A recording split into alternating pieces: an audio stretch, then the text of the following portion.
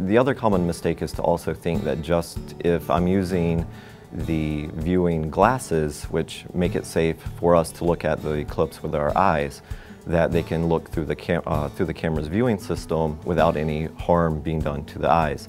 That in fact is wrong. So because the lens magnifies the sun's, essentially it magnifies the effects of the sun's rays, it can actually do more damage to your eyes than what it could do to the camera.